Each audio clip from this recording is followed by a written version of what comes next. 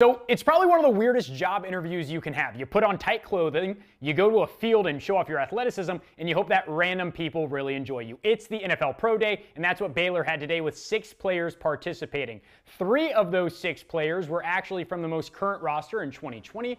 William Bradley King, Jake Burton, and Tristan Slinker. Joining them were 3 former Bears hoping to make it in the league. Amongst them was Spencer Drango, who has 32 games experience and an interesting perspective on playing in the NFL.